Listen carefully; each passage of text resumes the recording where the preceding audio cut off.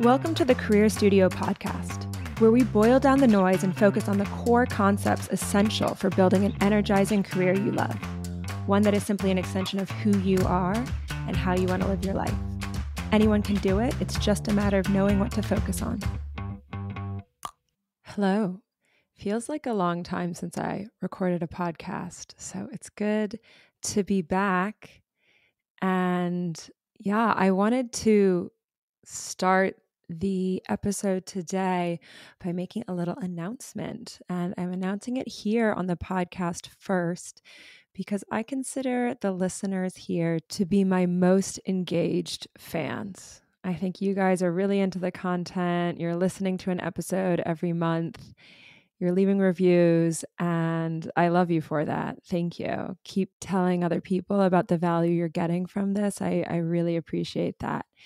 So I wanted to let you know that I'm going to be launching a group program. I'm super excited about this. The formal announcement will be going out to my email list and online on March 6th.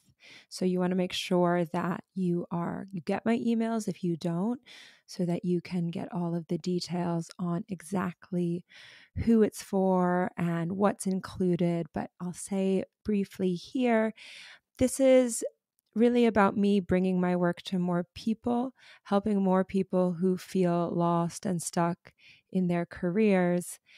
And in thinking about how do I touch more people with this work, how do I make this work even more accessible? Because right now I can't take any more clients on. My program is full, my one-on-one program. I have a wait list of people wanting to work with me, and this work is really important and I love it and I want to give it to more people. And then kind of the other thing I was thinking about alongside that is just how much is possible when you get the right support, you're in the right container, you have the right conversations.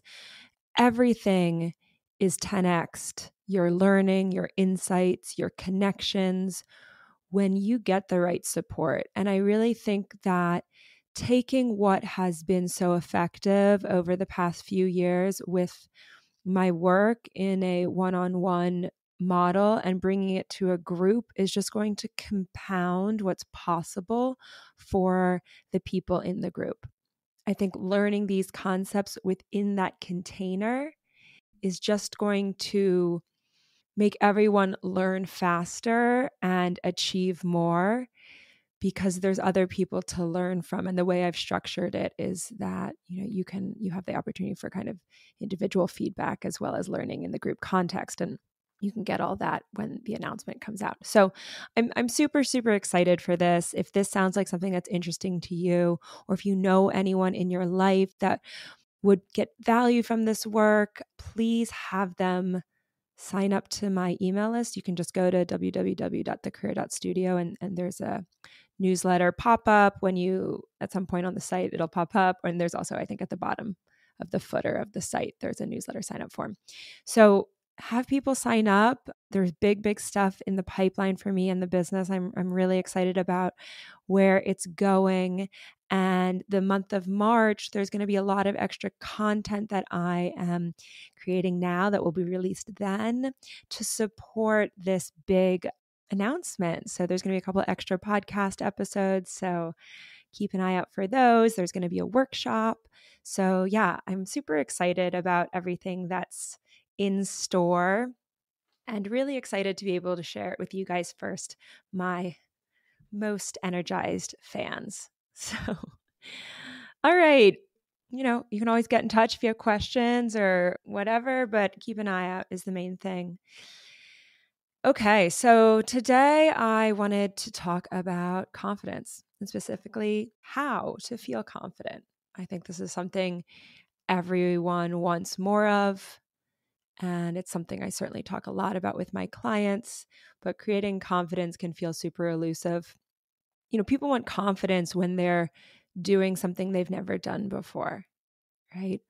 But it's very hard to access confidence because confidence in the classic sense comes from doing something you've already done, right? Like you can feel very confident in your ability to pour water or type an email because you've done it a billion times. And this is where confidence comes from. So, in the absence of having done something many times already, how do you learn to build confidence? And the good news is that confidence is really a muscle that you can build. And once you understand what I'm about to lay out today, even your existing confidence is going to grow and you're going to build your confidence in new ways. So let me break it down for you. Confidence really comes from three places,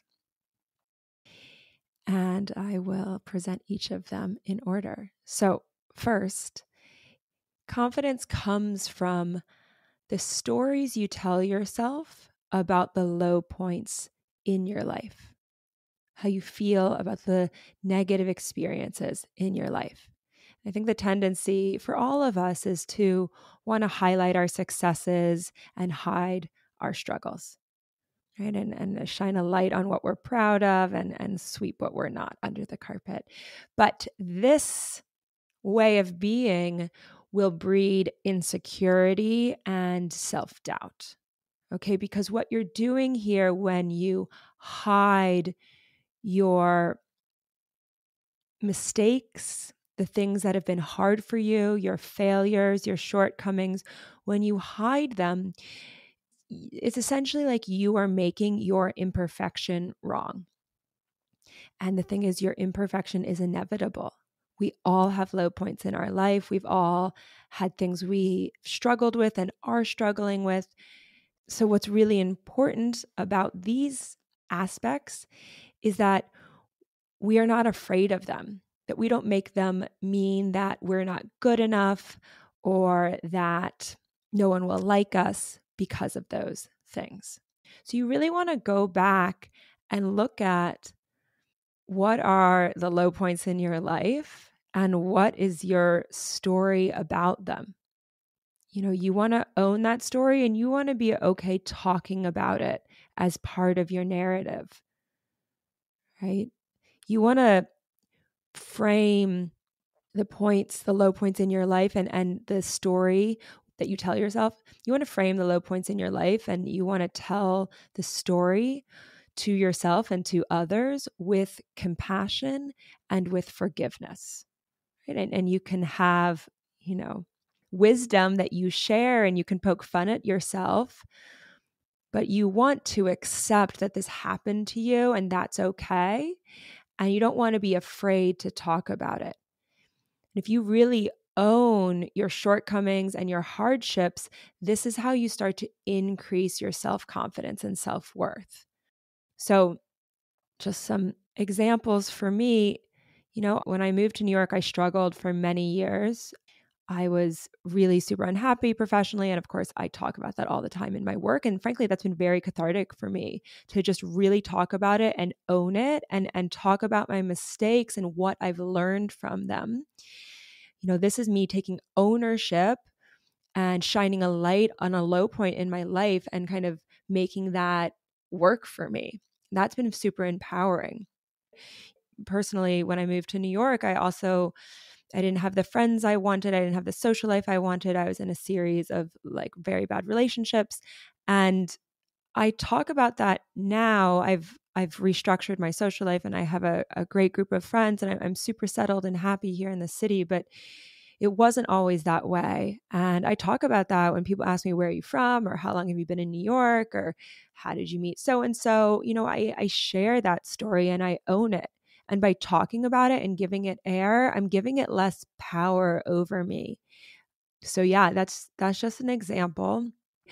I can see who I was when I moved to New York 7 years ago as a much different person that I am now. And that version of me had a lot to learn and a lot to unwind from. And I've done a lot of work on myself personally and professionally to get where I am.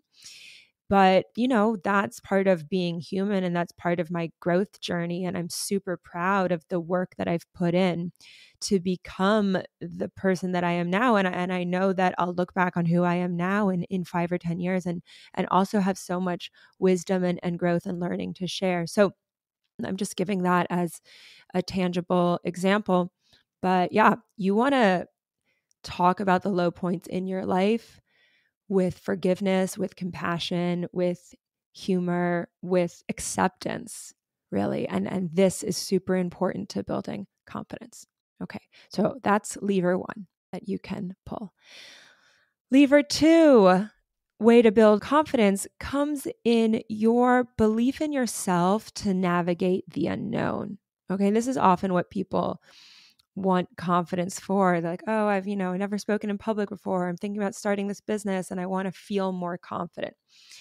As I said before, you've never done it before. So you're not going to feel confident in the way exactly that you want because you literally have never done it before. So there's kind of 2 points to this lever.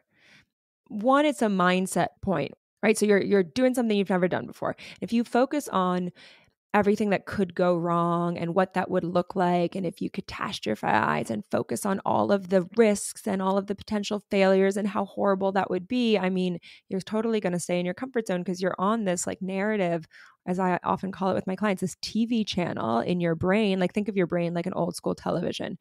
The thoughts you're putting in your brain when you're in that space of what could go wrong, this is going to create so much fear and insecurity that you're definitely not going to pursue the thing that you haven't done before because you're only focused on what could go wrong. So you need to focus your brain. You need to choose intentionally to focus on what you do know in the situation and how you will figure out what you don't know.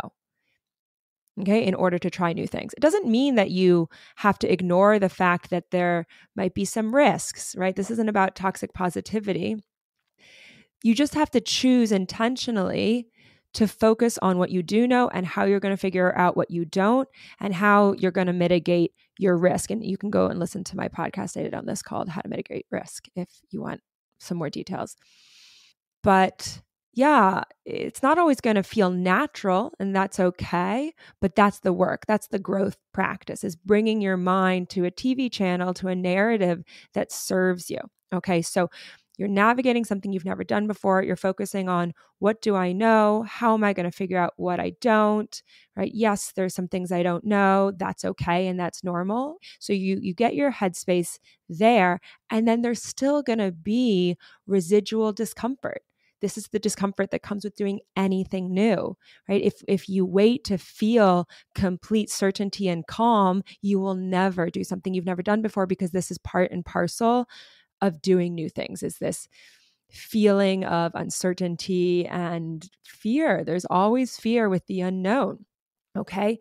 But this is what you want to learn, is how to be with your fear.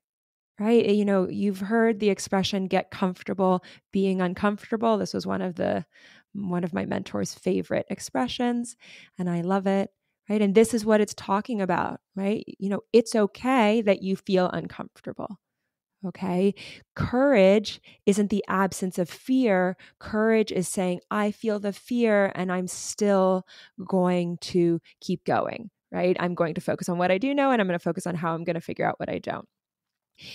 So, and then if you practice taking action while feeling fear, then you develop confidence to do it again, because you're like, okay, I allowed myself to be afraid and feel uncertain, and I still took the actions I wanted. I practiced really focusing on what I didn't know. I took small incremental steps, right? This is how you can build confidence to navigate the unknown. Right? You see that? It's not about feeling confident. It's just your confidence in your ability to feel fear and take action and know that you'll be okay. It's like confidence in being in that emotional space is, I think, a lot of times what people are after. And the only way to do that is just practice taking action while feeling a level of discomfort. And discomfort doesn't mean stop and turn around. Always. Oftentimes, if the thing is something that you're really excited about and it's in alignment with your goals and you're getting the right support, you will still feel uncomfortable, and that's okay. And learning the difference between bad discomfort and good discomfort is really important. But what's super important here is just learning how to be with your emotion, right? Learning how to be with the fear and not making that wrong. Then the third lever that you can pull to build your confidence is your own willingness to feel any emotion. Okay. So the reason we do or don't do anything is because of how we think it'll make us feel. Okay. I'm going to say that again. The reason we do or don't do anything is because how we think it'll make us feel. And if we are afraid of certain emotions, if we can't be with certain emotions, if there's certain emotions we are afraid of, then there are certain actions that we will not do. This is kind of related to what I said before. If you're afraid of feeling discomfort, then you're not going to ever step outside of your comfort zone. Right? So if you're afraid of feeling embarrassed or awkward or ashamed, or if you're afraid of feeling disappointed because something you tried didn't work out, then you're going to avoid doing all the things that create those emotions, which, by the way, are all the things you need to do new things. Like, it is absolutely guaranteed that you're going to feel uncomfortable, disappointed, embarrassed, ashamed, awkward in pursuit of big goals. Like, as an entrepreneur, I feel those feelings not every day, but certainly they're part of me growing my business. Right? Putting myself out there, trying stuff, and it not always working, and having to learn from that. You can build your willingness to feel any emotion by getting comfortable feeling emotions. You have to learn how to tune into your feelings and be with your feelings, to understand that feelings are temporary and they will be uncomfortable for a moment or for a short period of time. But if you're really with them and you really turn up the dial on your emotional experience, it's like a big fire that will blaze really big. And then as the fuel starts to be used up, it'll start to dissipate. And this is just how an emotion is. And you can go listen to my podcast on how to feel your feelings if you want more direction here. But the more practice you give yourself on really being with your emotions, uncomfortable emotions, being with them and allowing yourself to move through them, the more you would develop the muscle of feeling any feeling, because you'll recognize that, okay, the worst thing that can happen is an emotion. And like, yeah, sure, embarrassment isn't that comfortable, or shame is a pretty gnarly emotion, or disappointment doesn't feel good.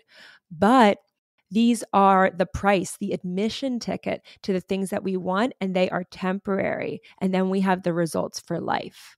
Okay. And then we've become the person who've created those results.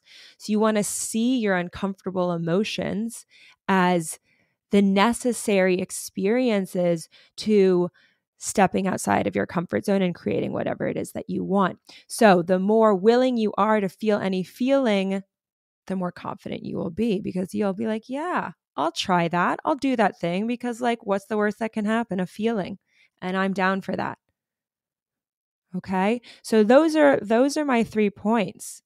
The basically confidence comes from, one, how you feel about the negative experiences in your life, the stories you tell yourself. 2, your belief in yourself to navigate the unknown.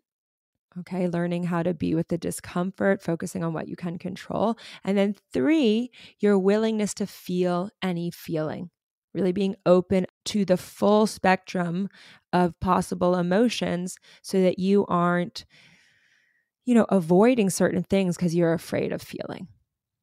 Okay. And so what's really important to take away here is that confidence is absolutely a skill that you can build. All of this stuff is stuff you can practice. Okay. What it really requires is learning how to manage your mind and learning how to be with your emotions. Okay. And this is why one of the pillars of my work is the mindset work, because it's all about this. Your mindset and your emotions, they go hand in hand. And this is what opens up so many of the actions you need to take to restructure your career in a way that's energizing. Okay. And then confidence is also about accepting your own humanity, right? Like, you are imperfect, right? Your humanity in that you are an imperfect human being. And that is what being human is about. You are imperfect just like the rest of us. Welcome. And that's totally okay. right? And really accepting this. I think the problem in our society is people like to put on the shiny front. And so then it makes us think that, oh, they're not imperfect. Everything in their life is perfect. But that's a lie. All of us have light and shade. All of us have insecurity. All of us have had low points in our life. And you're the same as all of us. So the more that you accept your own imperfection, it's going to allow other people to feel comfortable being imperfect around you. Okay. And that makes people want to be around you. When someone is really comfortable with who they are as an imperfect human being, it's incredibly relaxing to be around. And it means that you can also trust that person. And so this is just an important life lesson. I think the other thing that all of this requires or is aided by is commitment, right? So when you go into the unknown, you do something you've never done before. If you're like, I'm committed to doing this, I'm committed to staying the course, I'm committed to doing this despite what I know will happen, which is hurdles and mistakes and mess ups and failures and uncomfortable feelings, right? I'm here for all of it. And I'm committed to getting there, even though I don't know how. And even though I know it's going to have like hard stuff and I'm going to have to grow and learn as a person. Right? Like that's how I feel about this podcast. This podcast is nowhere near the traction that I'd like it to, but I'm learning a lot in the process. I'm having to grow as a person in order to put these out, in order to figure out how to make this work in the way I want, in order to create content. I really want to have more interviews on here. I have to figure out a way to do them that works for me and my audience. There's so much I have to learn to make this podcast successful. And sure, it's sometimes disappointing to not have the traction I want, or, like all of the struggles I've had in creating content in a sustainable way that doesn't annoy me. Anyways, I'm here for it because I have this goal of making this a successful podcast, and I'm committed to that goal. And I know that I'm going to have to go through a lot in order to get there. And I'm committed to doing that. So I think if, bringing in commitment into a lot of the unknown can kind of help plug the gap for where you would hope there would be confidence. Right? I don't have confidence on how to create a successful podcast because I've never done it before. Sure, I can get mentors around me and advice and support, and I'm doing that. But yeah, I think I made my point. Stay committed and be willing to feel any feeling. Be willing to manage your mindset. Be willing to be imperfect. And if you're to iterate and improve, and if you're committed and you keep going, you will eventually meet your goal. And I really think that's like one of the key tenets of personal growth, is just like believing and staying committed, right? Just not giving up and learning and iterating along the way. So that is the podcast for today. You can build your own confidence muscle if you practice these things. And yeah, wishing you a fabulous few weeks. I'll be back in a couple weeks with more content. Okay, guys, have a fabulous day. Hey, if you're ready to create an energizing career you love, one that is simply an extension of who you are and how you want to live your life, then I want to invite you to schedule a consultation. We'll get to the bottom of what's going on for you and exactly where you need to focus to bring your career and life into alignment. It's free. Just head on over to thecareer.studio/schedule to find a time that works for you. Or if you're enjoying and getting value from these episodes, I'd love you to leave a short review on whatever podcast app you use. This helps other people like you find and get value from the podcast too.